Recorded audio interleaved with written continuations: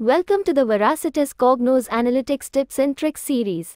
Today we will learn to build and change Cognos Analytics themes with custom branding colors and logos.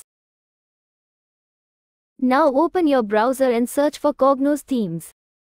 Click on the second link. Then select the Cognos version you are using. Then scroll down and copy the JSON.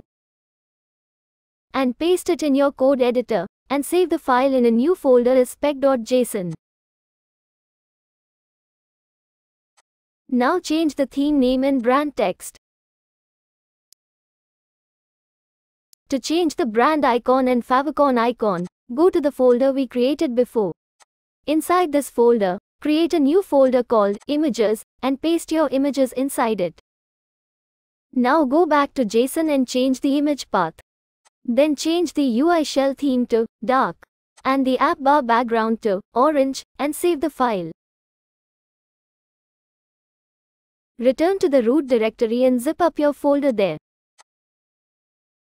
Now go to Cognos and click on the Open menu icon, then click on Manage, then click on Customization. Now upload the zip file we created.